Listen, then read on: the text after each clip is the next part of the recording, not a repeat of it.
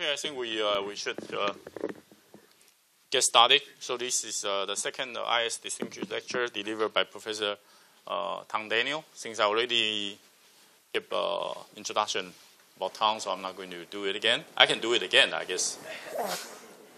But anyway, so today is really a day we learn from nature. So we have actually two lectures today. One will be given by Professor Tom Daniel now, and there will be two more lectures to be delivered by Professor Sanjay Sen from National Center of Biological Science, NCBS, India. And he will be giving his first talk in the afternoon at 2 o'clock. Not in this venue, at 4504. And he will talk about how insects find the odor, I guess. Right? And then he will share the two interesting stories on Monday morning, 10:30, again at room 4504. So for those of you who are very interested in insects, natural bioengineering, you're more than welcome to join those two lectures. So I just want to give a little bit background why we're doing a lot of these seminars, interface engineering and biology. Yes, many of you know the one of HKUST has very strong tradition in the research of robotics, and we have very strong group led by Professor Michael Wang and colleagues in Robotics Institute, and also the university has gained a lot of reputations in running, in organizing these undergraduate student-led robotics autonomous system competitions. So clearly, the next generation of autonomous system the inspiration can come from nature. So we think that it's actually a good opportunity for us to learn what are the ideas that we can learn from nature, what are the ideas we can follow from nature to bring it back for those autonomous system robotics applications. So this is one of the things we've been doing, and the Division of Biomedical Engineering will continue to develop and promote those areas. And we welcome students, colleagues, and the community to join us on these very important endeavors. So without further ado, please join me to welcome Professor Tom Daniel for this morning lecture. I see some familiar faces from bioengineering last spring or something like that. And you'll see some familiar slides, but some new material as well. So I'll apologize in advance. So I always like to begin with acknowledgments, because this way you get to the most important part right away, is who's really behind all of what I have to talk about. So of course, Yiming has been a gracious host, overfeeding me, and also keeping me very busy. The IAS and BME have been very supportive of these visits, as well as my funding agencies that I'll talk about later. But particularly the Guggenheim allowed me some time to fly around and be on sabbatical. The Naval Research, National Science Foundation, and the Air Force Office of Scientific Research are funding a lot of the research I'm going to talk about today. And the most important thing is who really does the research and who really does the creativity. I listed here most, but certainly not all, of the people involved in the projects, and they span some fantastic and current and some now former postdocs that I have up here. And some fantastic current and now some former graduate students, undergraduates, and high school students have all been involved in the research in various ways. I showed this to the group last year, and I wanted to bring it back again. This is a publication that came out from the National Research Council in the US. And it has an interesting statement. It says, biological research is in the midst of a revolutionary change due to the integration of powerful technologies along with new concepts and methods derived from the inclusion of physical sciences, mathematics, computational sciences, and engineering. To be a biologist today is becoming more and more an integrated discipline. That discipline that lies between the physical sciences and the natural sciences. And it's just increasingly hard to make great progress without being somewhat quantitative. Okay?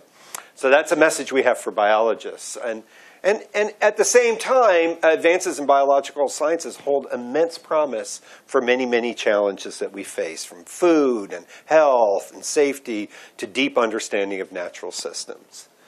There was also, I don't know how that happened, another study that came out from MIT, which is a study called The Convergence of the Life Sciences, Physical Sciences, and Engineering. And essentially what both of these are saying is our traditional bins that I'm in biology department, I'm in the engineering department, those traditional bins are not particularly healthy. They're necessary for administrative reasons, but they're not healthy. And this says that the convergence of these domains is a sort of a new paradigm for how sciences are being done. Whether you call it the life sciences or engineering or whatever, there's common themes among all of these. And it's just a broad array from healthcare to energy, food, climate, water, disaster relief, everything. These are really, really hard problems, but there are some solutions that are useful in nature, and there are some solutions that are useful in engineering. So we have this confluence of engineering and the life sciences. And that confluence is something I want to explore today with a particularly heavy biological bend. Okay? But I do want to point out that I'm going to begin with examples. And I did this for a bunch of the students that are here, but we did it as an exercise. I'm just going to reproduce some of the results of solutions to engineering problems. And what I call them billions of existence proofs. That is, something exists already and it's doing an amazing thing. Let's see what some of these billions of existence proofs are. Okay? And then I'm going to focus on just two studies in the lab. One that I had talked a little about last year, and then one that's brand new, and in fact just now in press as of 2 days ago. So I'm a little more excited about this, the last topic, if anything. The former one is looking to biology and trying to use sort of engineering principles to understand how information is being processed, but at the same time use our understanding of biology to suggest some novel technologies. Okay? This one is a very different approach. It's saying, can I use formal engineering methods to find out how natural systems work? That's just a fundamentally different challenge. Okay? So let me jump in to how we commonly think of sort of the role of engineering in the life sciences. And I put it in that forward direction. That is, we typically think of bringing to bear modern technologies, computing, devices, algorithms, mathematics to solve life science problems. And the ones that, of course, get the most attention are the ones that assist us and aid us in particularly healthcare and the like. But it's very much technology in the service of a human need, okay? I want to point out the flip direction, that is, looking to life sciences in the service of inspiring new technologies is a little less common, right? But in fact, no less important. So examples, and we talked about this before, are looking to how natural systems use and deploy mechanical processes in accomplishing a task like locomotion. So this cheetah is running on extremely elastic limbs with a particular curvature.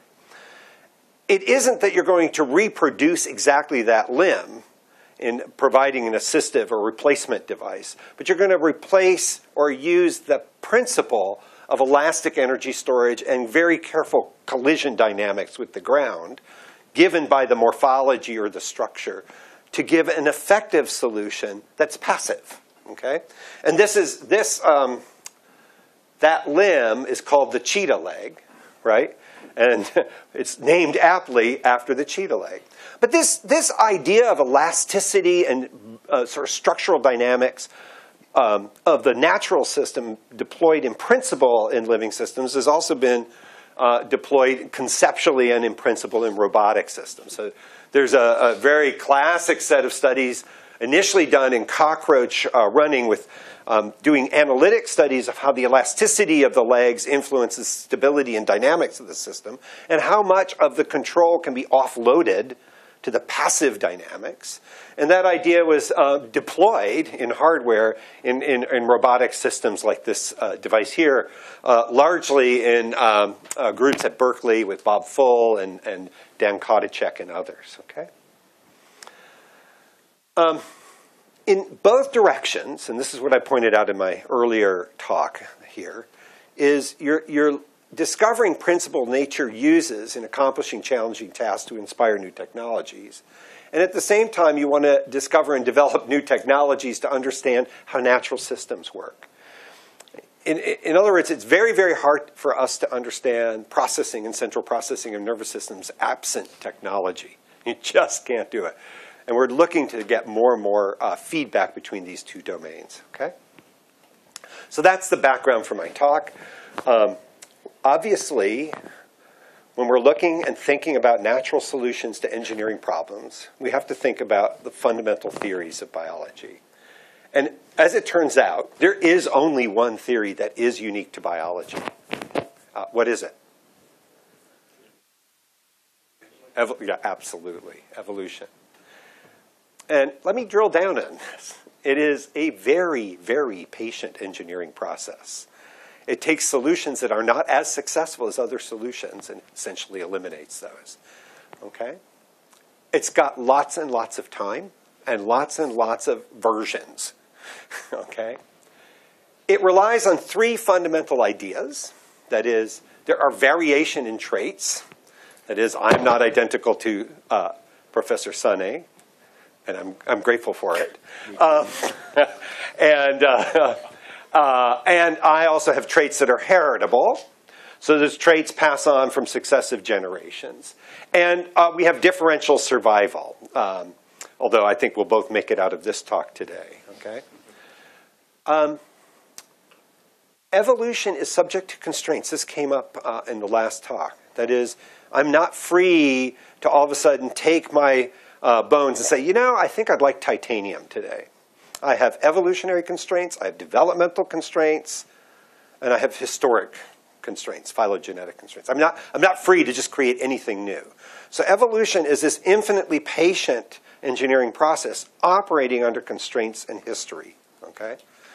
So that's actually a really interesting idea, that you're solving really, really, really hard engineering problems given really, really important constraints, right? It is necessarily a process that leads to change and adaptation, necessarily. It is also not an optimization process. This is often misunderstood. Evolution is not optimizing. It's simply, I can run faster than my friend who's being chased by a cheetah, okay? As long as the cheetah gets my friend, I'm okay, right? It is not directed. Evolution does not say, I will make it better this way, right? But that said, it gives rise to these billions of existence proofs of solutions to really hard problems. Locomotion on land, locomotion in complex habitats, obstacle avoidance, flight, swimming. The list goes on. Every habitat of life, every habitat on the planet has an occupant of some living organism somewhere, right? This idea of evolution was certainly understood at the turn of the century. And I love this quote here. And this is from the New York Times, October 9th, 1903. And I'm looking over at a group here that builds flying robotics. So 1903, they say, the flying machine, which will really fly, might be evolved by the combined and continuous efforts of mathematicians and mechanicians in from 1 million to 10 million years. I mean, they were being optimistic, actually. They had a sense of the length of the fossil record. That same day, in the diary of Orville and Wilbur Wright, is the following line. We started assembly. And that was for the first flying craft. So they beat evolution by a few millennia. Okay? And what they did is they tinkered and basically tried lots and lots of things, right? But you'll also notice that they used some structures that clearly were done from observation. Clearly, it did not come out of thin air. I apologize for the pun. It came from observation, right? And my favorite philosopher, Yogi Berra, the best catcher in baseball history with the New York Yankees, said, "You can see a lot just by looking." Great phrase. And in fact, that idea has a rich, rich history in what we look to nature for our understanding of technologies. Leonardo da Vinci produced something called the Codex. And actually, Bill Gates recently bought the Codex, and that lives now in Seattle. And there's an Italian scholar of da Vinci, of Leonardo, who's studying the Codex. And there's a section of the Codex about life, and particularly about, as it turns out, flight. And a recent translation, it gives me chills to repeat this, but I'm going to do it. This is in the year about 1500, okay? And he had been looking at flight and looking at a whole variety of creatures. And but these are drawings of Leonardo of his imagining of airflow and sort of some ideas of force vectors. This is pre-Newtonian. This is pre-Bernoulli. This is Leonardo. And here's a translation from the section of the Codex called Su volo degli uccelli. I mean, I'd love to speak Italian. On the flight of birds. And he says, what quality of air, this is observation of nature, right? What quality of air surround birds in flight? The air surrounding the bird is above thinner than the usual thinness of the other air. I know this is complicated. As below, it is thicker than the same, in proportion to the velocity of the bird in its motion forward. That's Bernoulli's principle. When did Bernoulli live? Right? 200 years later. Where did Bernoulli get his ideas? This Codex was not translated. You know. And by the way, if anybody has any clue to how Leonardo came to that statement by watching nature, please let me know. I find this nothing short of eerie. Maybe evidence of a time machine. I don't know. I'm just teasing. Okay. But it's an existence proof that flight is possible, and there's an early engineering analysis of it. This is stunning. Okay.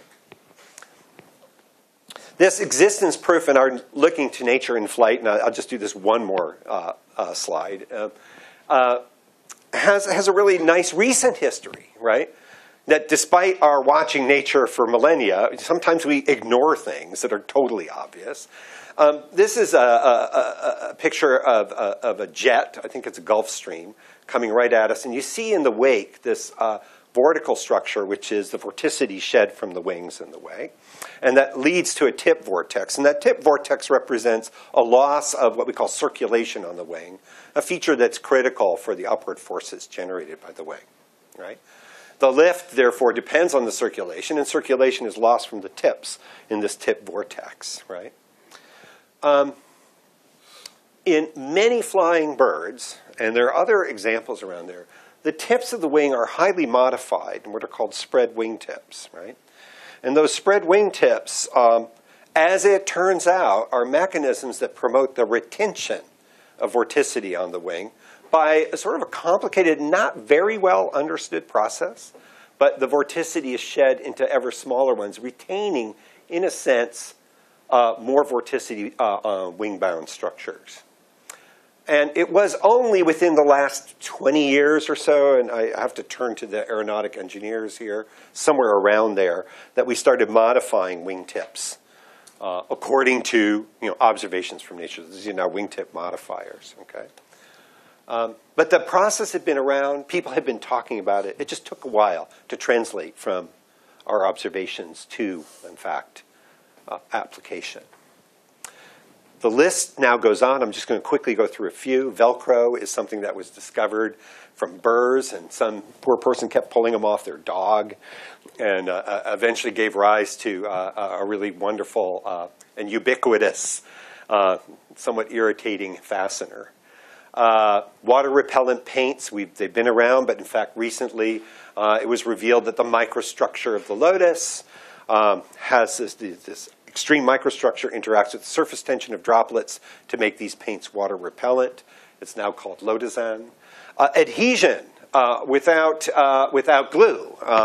This is something Bob Full had been one of the early pioneers on what I would call bio-inspired systems or nature-inspired systems. He is, in fact, the editor of the journal Bioinspiration and Biomimetics, I think.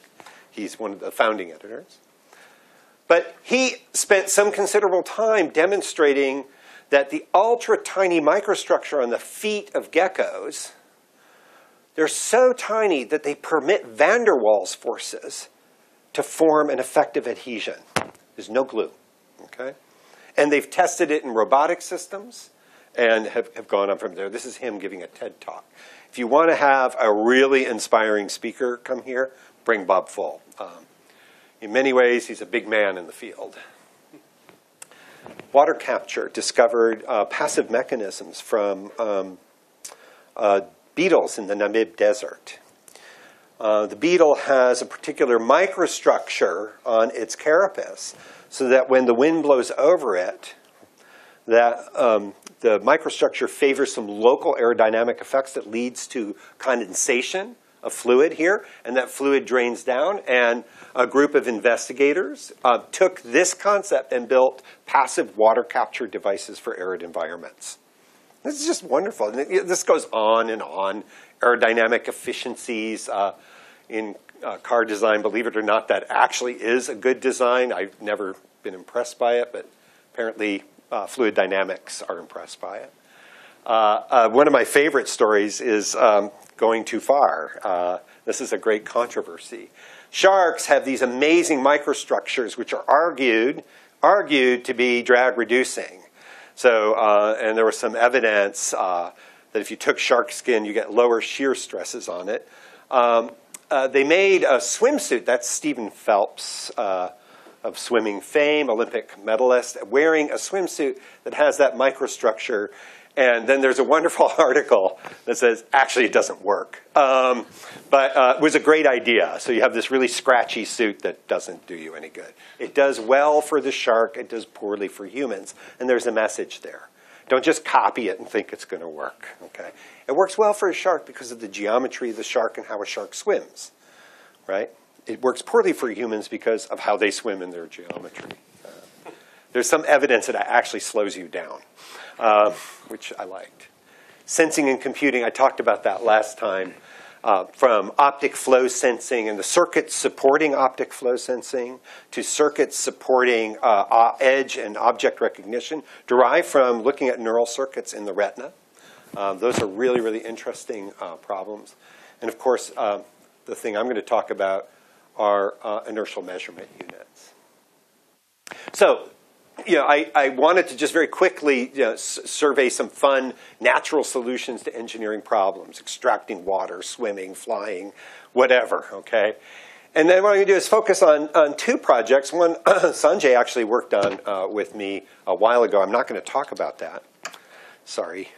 It wasn't very good work. No, just teasing. It was excellent work. It appeared in Science, but I'm not going to talk about it. And then something that we're just publishing now. Okay. So inertial sensing. There isn't a flying vehicle that doesn't have some sort of IMU. Good luck flying it if it didn't. And as you'll see in a minute, nature uses that as well. So IMUs are present, obviously, in commercial aircraft along with global positioning, and they have multiple IMUs. I actually don't know how many are on a typical 747. It's not that many. It's like maybe 4. Do you know? Handful, right? Handful of inertial measurement units. Usually at least one 6 degree of freedom in a quadcopter, and this is, of course, the DJI version 4. I forgot the name of it. Phantom 4, right. With camera, so it's got vision, it's got IMU, it has some sensing going on, it's capable of a lot of cool flight dynamics. I have an IMU in my cell phone, as I think most of you do. So they're everywhere, right? And they're everywhere because they're needed for effective dynamic control. And it turns out that flying animals desperately need them. And the reason they desperately need them is if you try and fly with just your visual system, it's too slow. And I'll go over that later. But visual flight control is too slow for these inherently unstable devices to work. So they need multiple sensory streams for effective control of their dynamics. And in fact, that's a common theme over and over again in biology. We need multiple streams of information for most effective control. And the richer and more complex these streams are, the better off we do. Okay? Probably the most well-known biological gyroscope or inertial measurement unit is found in flies. And flies have the name Diptera, D-I-P-T-E-R-A, which means di, ptera, 2 wings. So all the flies, all of that taxon, they only have 2 wings. All other insects have 4 wings. Okay? And the back wings of these insects are highly modified structures. So these structures here are called halteres. And as you'll see in a minute, we have a collaboration with colleagues at Oxford on these. These halteres, just like back wings, beat up and down. Okay? And as it turns out, these halteres are richly, richly sensed with mechanosensitive structures. Okay? I'm going to do a demonstration. I'm just going to use my arm because I think there's nothing. Okay, I'm going to do a demonstration of how this haltere works. So the haltere, just like the wing, is beating up and down like this, okay? And the wings beat up and down, the halteres beat up and down. And in fact, on one side, they beat approximately anti-phase in most insects, okay? And there's details of the control of this. So if you take a mass and you move it up and down like this, and you rotate in the orthogonal direction, you'll establish a Coriolis force, okay? And that's... Therefore, that mass beating up and down will experience a torque driving it into an oscillation in the off axis. I'm going to rotate this so it makes more sense. So here it is beating up and down, okay? And the scale is, roughly, pi up and pi down. So it's a huge angular change. But in the presence of an orthogonal rotation, that weak Coriolis torque drives a lateral displacement, and that lateral displacement operates at about twice the frequency, okay? And that lateral displacement, and there's some controversy now emerging on how that's detected, but it is detected by a set of sensors at the base of the haltere. And this is a high-resolution micro-CT of a haltere from a fly. There's the knob at the end. So it's got a mass that it vibrates. There's a long shaft, and this array here is a set of strain sensors, and actually it's a row of them. The visual image looks like a line, but in fact there's a discrete set of them. And cumulatively there's a chunk here, there's a chunk here, and if you look at that, there's chunks on the other side as well, okay? And that structure has an amazingly complex base.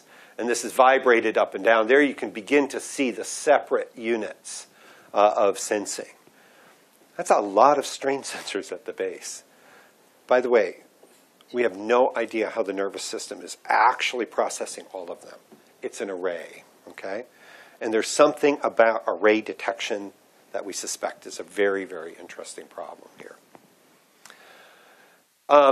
What you can do, and what past graduate student of mine, Jessica Fox, now faculty at Case Western, did, is you can record with very fine electrodes in the axons extending down from these sensors, and you can measure their encoding properties. And I talked a little about that last time. I won't repeat it here, okay?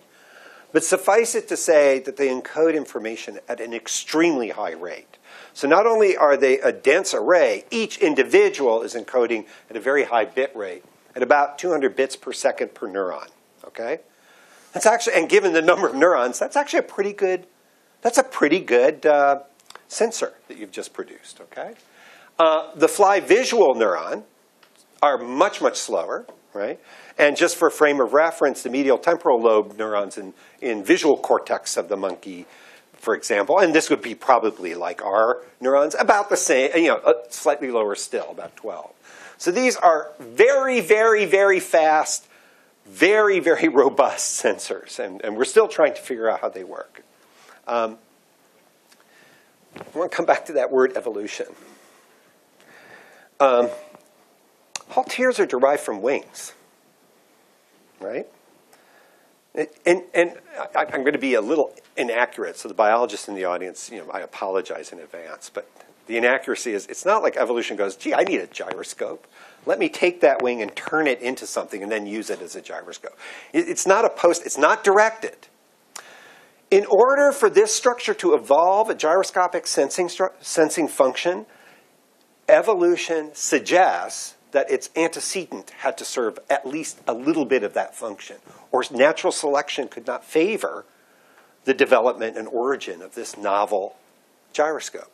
Evolution suggests that flapping wings would have had to, at some point, serve this gyroscopic function.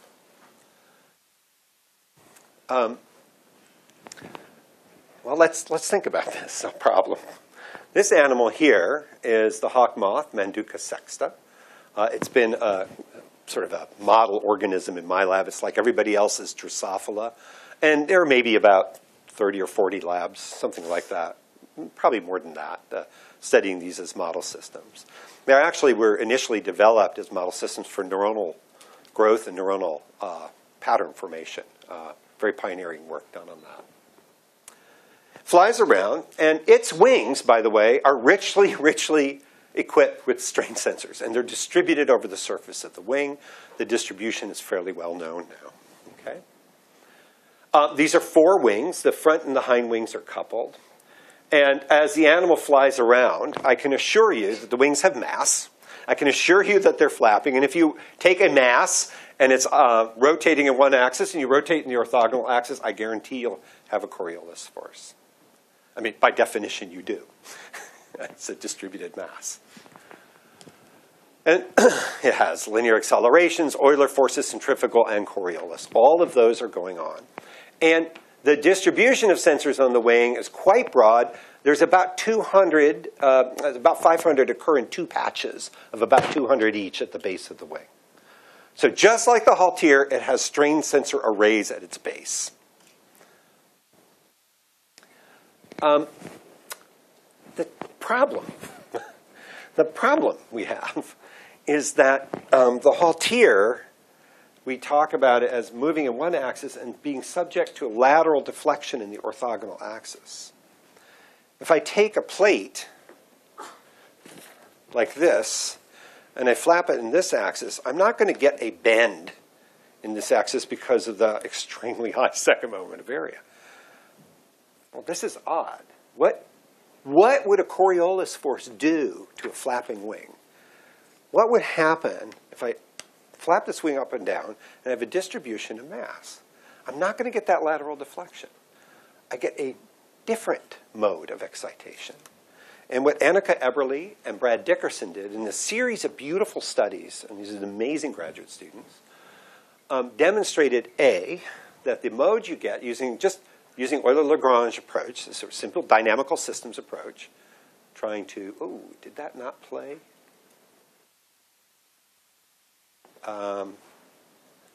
There it is. You excite a torsional mode in the wing. Okay. Now this torsional mode is, I'm showing you an exaggeration. Okay. The wing is flapping, right? And it's rotating, and in response, it undergoes a torsional mode. I was showing you that mode in the frame of reference moving with the wing. So it's not just sitting there doing that. But so it's doing this motion, right? And it's excited by the Coriolis force. Okay. Here's, I think, another movie that sort of demonstrates it. They start this, and again, this is a wing rotating, and we're just staying in the frame of the flap just to demonstrate that. 2 other things, and I won't review it here, is Brad actually had to demonstrate, well, is the animal, is it actually attentive to the torsion of the wing? I mean, can the animal actually use that strain field to detect the effective pitching that the wing does? And I'll just tell you what he did. It came out about 1.5 years ago, 2 years ago. Is he placed super tiny magnets on the wing, and did nothing else. Just while the animal's flapping, there's super tiny magnets. And the animal flaps around, and it has no particular response. We give it a visual world, and it will respond with visual reflexes. And then he immersed the entire system in a rotating magnetic field So you could rotate the field and give the animal a mechanical rotational stimulus as well as a visual one. And when the magnetic field was turned on, the animal's reflexes were amplified, clearly demonstrating they're attentive to that torsion. So in a series of studies with Annika and others in the lab, we've gone on to talk about strain sensing, torsional strain sensing in flapping wing structures as a mode of detecting body rotations. Basically, the actuator, the thing that moves the insect, could also be a sensor, the thing that reports the body dynamics. That's actually a novel concept, that your actuator and sensor could be one and the same. The control theorists among you might well go, what would it mean if both my actuation and sensor are exactly that same device? So we've now done robotic instantiation of this, and we're building devices that, in fact, flap and rotate and asking, can we use these as our effective gyroscopes and propulsors? Sort of a unique new way of thinking about it. As I talked about last time, there are neural mechanisms for encoding the information, and can we layer onto this neural processing of that to make really, really effective flight control systems? This is a case where we looked to nature, did some hardcore engineering, or not as hardcore as you guys do, but for us. We put in the college effort and came out with an idea from nature for a new gyroscopic sensor, new inertial measurement. Probably not useful for an airplane. There are relatively few I fly whose wings flap. Preferably they don't flap at all. But it's still an interesting idea for particularly flapping flight vehicles. So it's been now with Sean Humbert, one of our collaborators, and now Sarah Bergbreiter, are fabricating flight vehicles with distributed strain sensing. They're using the distribution of strain sensing as a general idea for gust rejection and flight control. Strain sensing has this really nice report that you get before you have a lot of acceleration. So it's really, really nice. Sean is particularly interested in gust rejection. So how would you get micro air vehicles or small drones to inspect in really dangerous places, to inspect, say a windmill or something like that? That's a fun problem where you really need this kind of melding of gust rejection and the like, okay? All righty, last part of my talk. What I attempted to do is give you a little history and then a little example of where we are currently looking at inertial sensing. And this is in the service of developing potentially new technologies. Admittedly, I'm very motivated just to understand how living systems operate. But I guarantee the more I learn, the more useful information I will get for potential technology. But let me also own up to the fact that there's this, what I call biology with no apology. That is, engineering can help me understand neural systems. And I'm fine with that. So what I'm going to do is dive into something that we just had accepted. And it's actually using engineering methods to try and tease out how neural systems resolve multiple streams of sensory information. This is a hard problem. As it turns out, we, neuroscience community, have been doing sort of an experimental approach that I think is, at the end of the day, unwise. Okay? So here is that hawk moth. This is a video by my colleague and collaborator, Mark Willis, one of the best biologists I know. Fantastic neuroscientist, fantastic behaviorist. And this is a normal, this is what they do. This is what hawk moths really do. They come and they feed from flowers and they lay eggs and they mate and they die. It's pretty simple life. As they're feeding from the flowers are moving. The animal has a very long, thin proboscis. And so it has to actually deploy that, insert it into the flower while it's flying, right? Sort of track the flower and get the nectar out of it. That's a hard problem, okay? I'm impressed that they can do it, and they do it all night long, right? Here again is my moth flying, and let me just remind you of the sensory modalities that it has. It has chemosensory pathways, so it detects the flowers chemically, right? It has, and some of these are in the antennae, some of them are on the feet, the tarsi, and more. Obviously, it has eyes. And it has several really, really interesting low-light processing circuits. So they're operating in very low light environments. And that's going to be a problem.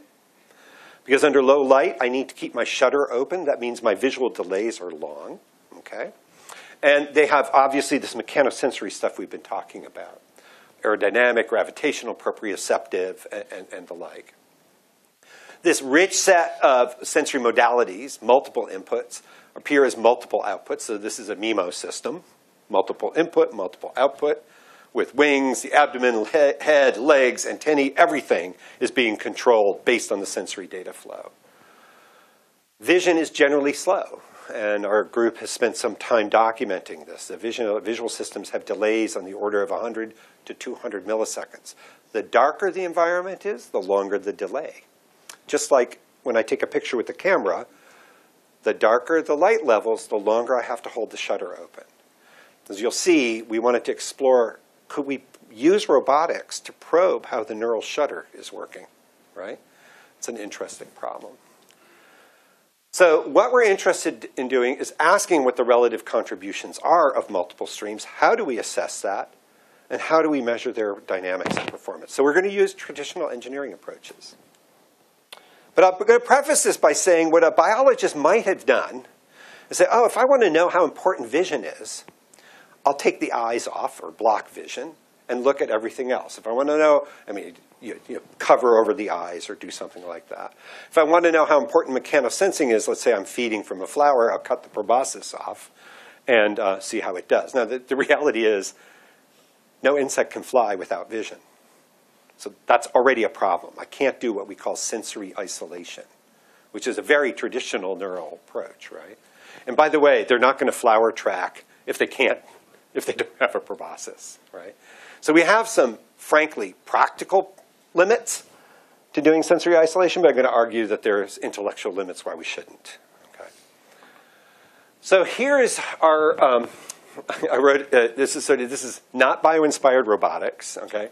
This is robot-inspired biology. Okay, so we have these robotic flowers that we built, and I'm going to work you through some of these examples. This is a particular one. It's moving in a very erratic manner on purpose. That erratic manner happens to be a superposition of about 17 sinusoids, okay, literally superimposed on purpose. So it's not white noise motion. It's discrete, linearly superimposed sine waves, okay? And so it gives this really erratic, unpredictable measurement. I put the crew up here. Itai Roth is probably the pioneer in using sort of this, what will eventually be system identification methods for freely flying or freely behaving animals. Simon Sponberg, he's a postdoc currently in the lab. Simon is faculty in physics now at Georgia Tech. Robert is in the Peace Corps now, and John Dyer is on the faculty at Northwest University. So, but these are all involved in various parts of this project. And the first part of the project said, well, if I have this moth flying around, and it's tracking this device, and I'm interested in knowing if I change the luminance levels, and the neural filtering changes, could I use the behavior to actually predict changes in the measure the predicted changes in the neural filter? So if you think about this, everything is going to be the same. The animal's going to be feeding from this robotically actuated flower, right? The plant is the same, meaning I meant by the engineering term, the plant, not the plant. The physical structure is the same. It's still the same moth. It weighs about the same. It's got the same wings. So everything is identical. I'm just going to drop the luminance levels and look for adaptation in the neural filter, okay? So it's using robotics to probe something in the emergent dynamics and over a broad frequency range. So we're going to track the flower robot motion and the animal's motion. And this just came out in Science a year ago. This tracking behavior, I'm sort of putting a lot under the carpet, is done under two luminance levels, under bright light, right, and under dim light in blue. And it turns out the tracking error gets worse under dim light, which is exactly what we predicted. And it gets worse at the frequency domain in which we predicted that to get longer, based on work done by Eric Warrant and David O'Carroll. Okay? But what we found rather interesting is it gets worse out here. It's effectively under low frequencies, under the discrete frequencies of the flower motion where these are below a hertz, there's really no difference with light level. That is, the motions are sufficiently slow given the delays. And what we found interesting was the evolutionary consequence of this is that if you look at the power, that is, flowers just in natural world, subject to wind, they vibrate, right? And this is the power spectrum of floral vibration in natural conditions. Call it the flower power. The flower power declines dramatically. So in fact, they don't even move very much where the visual delays get large. So in fact, the visual delays are permissible given the function that the moth has to do. Okay? All right. That's something we just completed. This is what we're in the middle of now. And this is my last story. So I have this moth feeding from a flower. And it's obviously the flower's moving. The moth can see that the flower's moving, right? But the moth also has this proboscis in the flower. And it's feeding from the flower. And chances are it has mechanosensory information. How would I go about resolving how important that mechanosensory information? I'm going to tell you immediately that based on the literature and based on our own experience, we didn't think it was important.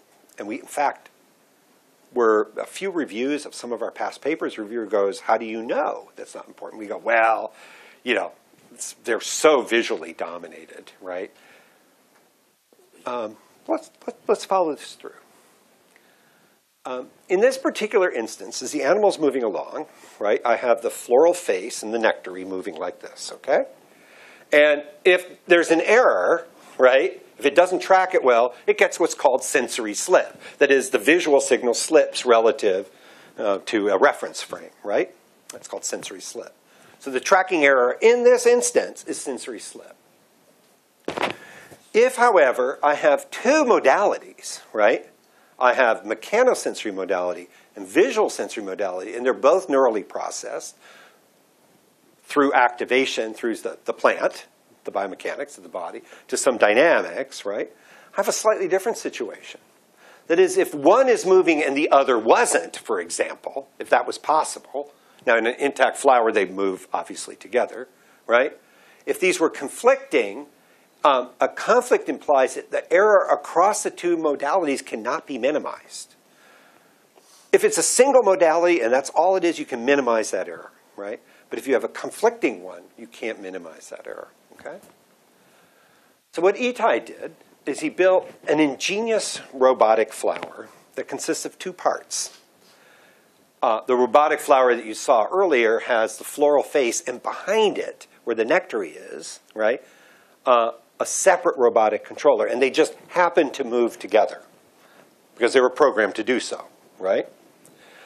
In a slightly modified version of this experiment, he can hold the floral face that the animal sees, and there's a little slit where its proboscis goes, and he can move the nectary.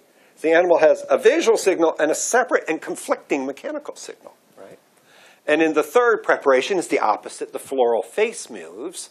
So there's a massive, I know, you're saying, how can you do this to these animals? It's fun. So let's see how this worked. So here's the idea. I have the intact system in which if I minimize the error due to the visual, I also minimize the error here, right? Because they're coupled. They're mechanically coupled. So I can minimize both.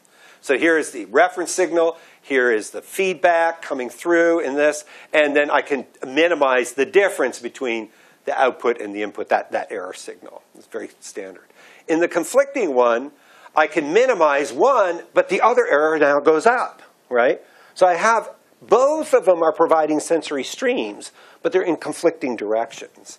And in the third, obviously, it goes that way. So here's the fully intact one. And I'm tracing I am not, Itai. Actually, Itai isn't, the computer is. Tracing the animal and the flower. And you can see the two dots that we're digitizing in real time. And it's pretty good. Here is a demonstration of the actual input of the flower. This is the frequency spectrum of it. These are discrete frequencies that we specifically programmed. And just for those among you who are linear systems freaks. These frequencies happen to be prime numbers. And because they're prime numbers, no frequency is a multiple of any other frequency. So if we see energy in at a frequency and energy out at a frequency, we can be sure that there's not something strange going on. Okay? So series of prime frequencies, there's the animal's FFT. It's doing a really good job. I'm actually impressed. Okay? But we knew this all along. Here's the other experiment. There you see in the back the nectary moving, and the flower is staying the same. This is going to make you all want to just study animals, isn't it? Well, it gets meaner. Hold on. And here again, not bad. So you have to understand my lab had been going, visual information's driving the behavior. I can't tell you how many talks I gave saying these are visually motivated behaviors. And I don't think so. Let me keep going. Here is the other experiment. Now I'm moving the floral face, but the nectary is intact, not moving, and it's doing poorly. Not horribly, well, pretty bad. So in this organism, this animal, right, it's doing quite poorly. The gain here, I'll talk about this in a minute, is much, much lower. I mean, you can still see the energy at all the frequencies, right? But it's doing much, much, that modality is not helping it. So there's a conflict. So here is the intact flower, the one where the back of the flower is moving, the one where the front of the flower is moving, and here are their spectra. And we could also look at the error, the tracking error, due to the visual signal and the mechanosensory signal. Turns out in either preparation, the animal maintains a relatively constant error level in both modalities. So it keeps the error in the mechanosensory kind of low, regardless of the conflict, and keeps the visual sensory information somewhat low. Little tiny tutorial. Sorry, it's more for the students on linear systems and Bode plots, because I need to show you something called a Bode plot. Okay. So a linear system, the defining properties are they scale and you can superimpose them. Scaling means if I double the input, my output will double if it's a linear system. If I have it, it halves. So it's just straight scaling is a wonderful feature of linear systems. And they're superimposable. That is, if I take input 1 plus input 2, the output for input 1 and the output for input 2 linearly sum if the inputs linearly sum. Okay? Those are the principles of dynamical linear systems. And then if you put a sine wave in, which is a temporally varying signal, you will get a sine wave out at that frequency if it's a linear system. Right? And at any frequency, if you have a sine wave in and a sine wave out, the ratio of their amplitudes is the gain. Okay? So I'm going to use gain. Okay? And then there is a potential time shift, right, which we'll call the phase. So I have two things that are frequency-dependent features, and these are called the gain and the phase. And that phase and gain can vary at any particular frequency. Okay, and therefore, and finally, Fourier. I just love Jean-Baptiste Fourier. Well, I never knew him, but I think his work was great. Continuous signals can be decomposed into their sums. Okay? So here, for example, at low frequency, I have a high gain right there. And as I increase my frequency, the gain can stay high, but the phase begins to shift. And so this is the gain rolling off at high frequencies and the phase rolling off at high frequencies as well. So this is something we're going to look at for the MAWs. Because we want to know if this is really a linear system and I delivered the sums of frequencies, is the sum of the intact approximately equal to the output of this plus this? And what you look at in that dashed line is it's pretty good. In fact, it looks like this animal's a linear summation. Let me see if this is impressive at all to you. The population of animals that we did for intact flowers is not the same population that we did for this flower, which is not the same population as this. So we did a population of animals to extract a transfer function for intact flowers, okay? A different population for the floral face moving, and yet a different one. And we literally superimpose the transfer function of the average moth, and it works really well. Which means that this is sort of MothBot, fairly robust systems, right? So a reviewer goes, yeah, that's pretty good evidence, but I'm not super convinced this is really linear. If it's really, really linear, you should be able to give any arbitrary signal and predict its output. You should be able to actually drive the animal at any desired frequency you want, okay? Well, we could. We could just literally move the flower at a single frequency, and I guarantee you it will track it at that frequency. But we're going to do a particularly evil experiment now, okay? This particularly evil experiment is we're going to construct, and bear with me, I'm going to come back to those transfer functions, a motion such that I take the same set of frequencies I did all along, but I adjust their phases at all frequencies such that the phase of the inputs of the floral face through the transfer function will cancel at all frequencies but one. So what I'm going to do is synthesize a motion such that when I pass that input through the moth transfer function, I will drive it at a single frequency. The skeptical look I just got. So it's like, really? Let me show you how this looks. Here's the moth, and now watch. I'm doing something really weird in the front and the back, okay? Wow, what a mess. What am I to do, says the moth, right? So if, in fact, it's linear and the moth doesn't just give up, I should get exactly what we got. We specifically drove it at a frequency of 0.7 hertz such that all other of the inputs had their phases such that they were destructively summing and only one was constructively summing. Reviewer says, yeah, but how do you know moths just don't prefer to fly at 0.7 hertz? Okay, try a different frequency. And I'll not bore you with that. It goes on, and lo and behold, you'll see it's doing pretty good. Oops. There's the motion that we get out. So that's the actual time series, and there's the spectrum. There's a little bit of bleed off to the side. Okay? It looks pretty strongly linear. That's great. Let me remind you, all we were trying to do is ask how the nervous system assembles information from different sources. We're using engineering methods to understand that, right? I'm not trying to inspire a refueling system on an airborne airplane, although, you know, the refueling in airborne aircraft could use this kind of thinking. And you just need a long, sensitive proboscis and trust the data coming in over your visual data, okay? A lot, like 3 times your visual data. I told you earlier that the sensory conflict experiment let us pull apart these relative influences, and we could test it accordingly. I'm running a little long. But let me just say, we could mathematically do the sensory conflict experiment, which we've done physically. It's very difficult for us to remove mechanosensory information, but mathematically we can do this, right? We simply just redefine the transfer function for something that's simply absent mechanosensory information. We simply cross that M out, right? And what's interesting is if we were able to do the experiment of just canceling the mechanosensory information, this is not an experiment we have done yet, but we would make a prediction on how well the animal would do without the visual information, okay? Not in conflict, but without it, right?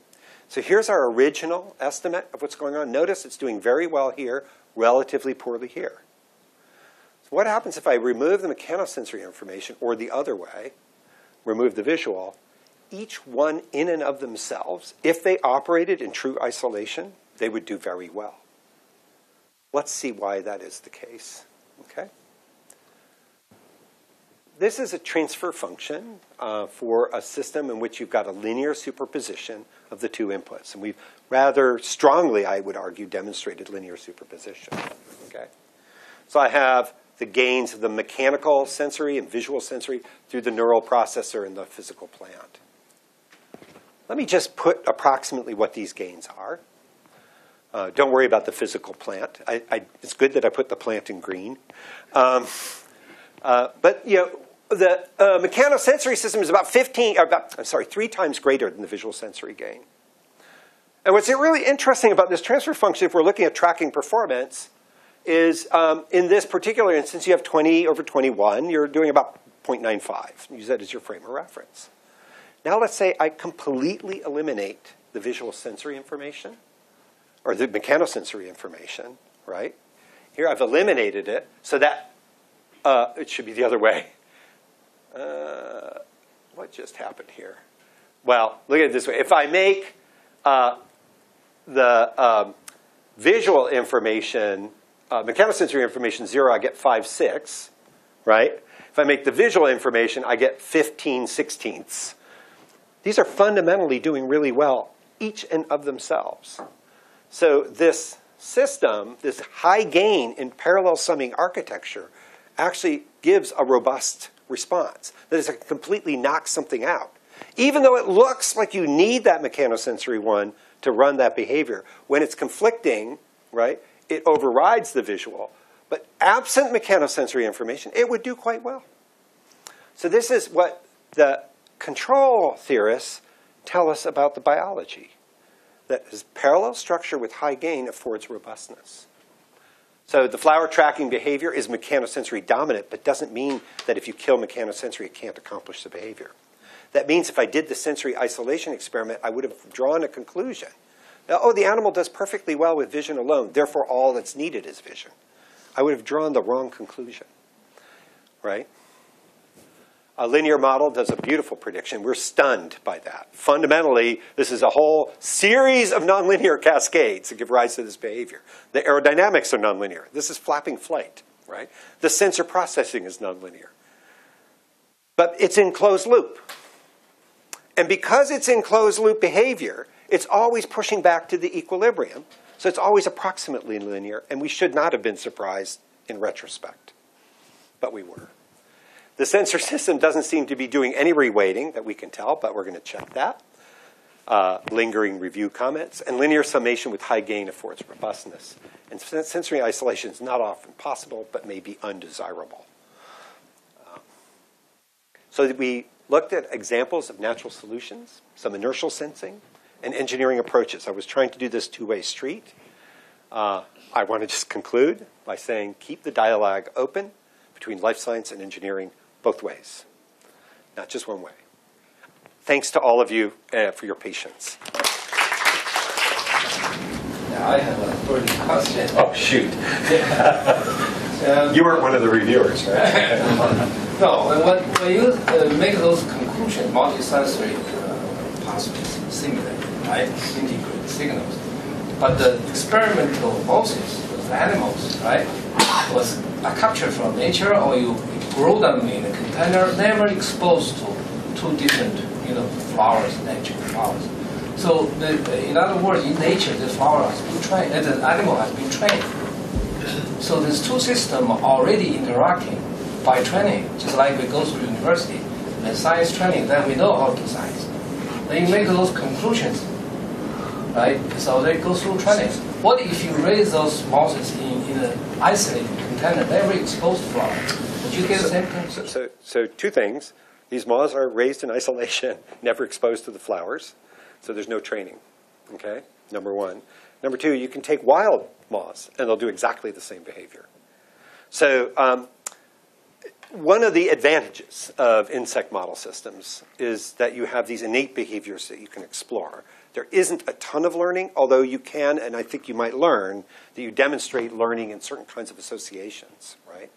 But at this scale of behavior, what I would call the sensory motor loop, that really tight inner loop, closed loop behavior, there doesn't seem to be a lot of learning. You can push it. You can challenge the animal to adapt to really, really difficult virtual reality systems, which we've done, and they will adapt, right? So they're plastic, they're adaptive, but this behavior is pretty innate. So again, our moths are raised in our building, never having seen a flower, let alone a 3D printed robotic flower, okay? Great question. Really nice talk. for the body diagram, the scatter in some are very large. So to take a mean, what's the distribution? Yeah. So that's a really interesting question. So first of all, there is high variance from animal to animal. So it's actually quite surprising that the mean actually works. Okay, that we could do. So you do realize that when we did the destructive wave summation, we used population averages and then did it to a different population. So we actually took average behavior from one group of animals to program a robotic motion to drive a behavior in another group, right? So the average seems to work, but not perfectly, right? One of the things the average sense, right? So right. If I'm going to get one tanker to fill the other one, I cannot just use average. No, you would want to do a Bodhi plot on all your tankers. And so, and one of the challenges is your tankers, as one moves fuel to the other, masses are changing and stuff like that. But let me pull on another thread that this is a really profound issue about variance in dynamical systems in this context. So I gave you a structure, an architecture for the closed-loop control. And that architecture is two inputs linearly summing. And what I get out of that is a mathematical, this is a project we're working on now. So I get a mathematical form of blah plus blah over 1 plus blah plus blah. Okay, I'm sorry about that. I actually could get that exact same form by different architectures. Okay? So I could have a notch filter and a low pass and a high pass. I could actually get a very similar form, but the coefficients would be moving around. It'd be like just sort of S over 1 plus S. I can do this by a variety of mechanisms. And how variance plays through these systems is really different. So what we're currently doing is asking, do different architectures with the same functional form lead to different ways in which variance plays through? And can we use the natural variation to reveal the underlying architecture? So I was turning it upside down. That is, the variation of how that plays through can be informative about the structure.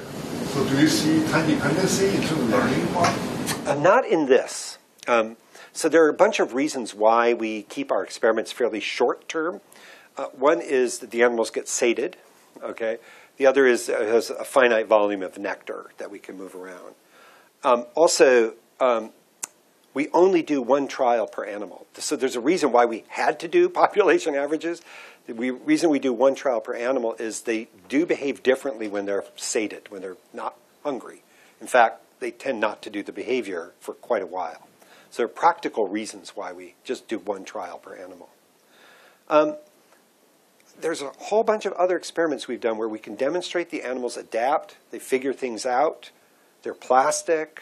I don't want to go too much into it, but we had some virtual reality systems where we're probing neural processing due to visual stimulus.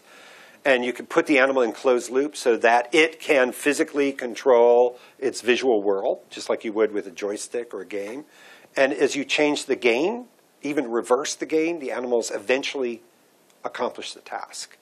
So even though we think of these as sort of primitive, simple nervous systems, and I think, Sanjay, you may be talking about learning and adaptation. No, not too much. Okay. I think you should change your talk. So there is adaptation, but we don't see it in the short time frames. Yeah, but I think to me the most, if I may, one of the most surprising, most interesting thing is, on the one hand, it seems to be so linear. On the other hand, with that kind of scatter, what does it mean? It's not clear to me. Right. That's right. So the scatter is. Because some of the, especially the face part, some of them are really large. It's up there, but that's not too shabby for natural systems, actually. No, I'm talking about phase. Oh, the phase. So this is not reliable here. I'm sorry. The energy is so low, we don't really trust the phase out there. So I would just focus on, say, the frequencies down here. So even though it seems like linear superposition is working well at that frequency, your energy's rolled way off. So my ability to resolve phase is quite poor. The implication is less. Yeah, the implication is less. Absolutely. Sorry, I missed that point. Kurt? Yeah, so many questions, but I'll follow up with you later on. Just one. So you say that there's no sensory reweighting, and you base that on the fact that they don't reweight depending on the reliability of the cue based on the motion. Right. But the animal would have no reason under that situation to believe that the cues were any less reliable. I mean, it seems to me that if you want to show there's no reweighting, you would go back to the luminance experiment, because there the animal has a prior that the tracking, the low light would be unreliable and therefore would have motivation to reweight. Yeah. So it's exactly that experiment we're doing. So dropping the luminance level down. There's some challenges with it, but that's something we can ask. What we meant with reweighting is when one signal is sort of the dominant source of information relative to the other, it's not like they're doing anything but a linear sum of those. But there could be sensory reweighting if we drop luminance. We don't know how to drop the animal would have no reason to reweight in that situation where it's conflicting unless it had some cue that it was in that situation. That's right. That's right. So we are doing the luminance drop. He's doing the quote-unquote optimal, but I mean, if you believe that he's tracking as well as he can. Right, but right. Okay. Yeah. Very good. In the experiment of robotic flower, how can you ensure that the insect cannot look through the slit and detect the motion of the robotic nectar through the slit? The thing behind the flower. Yeah, we're never 100% sure. There are a couple things that we know. First of all, it's a very narrow slit. The nectar in the back is painted black, so it has no real good visual contrast. And the other thing is when the animal's feeding, most of the visual system is not pointing down towards where the nectar is. They tend to be above it. So it's unlikely they could see it, but that's as good as we could do. Great question. I get asked that every time. There is a possibility that when the robotic beetles move and it is claimed in your experiment that it is an only visual stimuli to the insect. But maybe there is the insect is thinking, oh, I'm predicting the flower will move this way, but the nectar doesn't move. So I predict maybe I should stay here and just make that small movement. Right. So in a sense, when they're minimizing the error in mechanosensory, they're making a small movement. I don't think they're doing prediction of where the flower's going. And that was another reason why we chose this linear superposition of prime frequencies. Is it's a very hard to predict motion, right? Particularly only exposed to it for a short time, right? So if we gave them just a sine wave, it's possible they could do a prediction on that. And in the transfer function, how can you ensure the block of the input of visual stimuli and chemical stimuli are both with gain of 1? Oh, chemical. Well, we don't assure they're a gain of 1. And the chemical stimulus in this case is what we call broad-based chemical stimulus. Basically, there's a scent available in the chamber, but it's not at the flower. And as it turns out, the animals won't feed unless they smell flower. But once they smell it, then they'll do all the behaviors. So it's not like they're chemically detecting where the flower is. They're chemically detecting that there is flower. I mean, in the transfer function, there is 2 inputs, right? But maybe one of the inputs has a greater gain before going into the neural part. Maybe there is a coefficient of 2 or 3 maybe for the chemical input. So we're not doing any modulation of the chemical input. We have mechanical input and visual. Maybe I'm misunderstanding your question. 2 stimuli, right? Mechanical? One of those is the movement of the beetles, and one of those is the movement of the nectar. Yeah. Nectar means the smell, right? No. No, the proboscis is in a structure. So nectar is just ensuring that they continue the behavior. If there isn't food, they'll go and they'll leave it. Okay? So all that we're doing is providing enough nectar so that they stay on task. It's mechanical. Yes. Yeah. No, that's a great, thank you. That was an important point. No, that's a good point. If there are no more questions, I would like to close this session. Please join me to thank Professor Tom Daniel.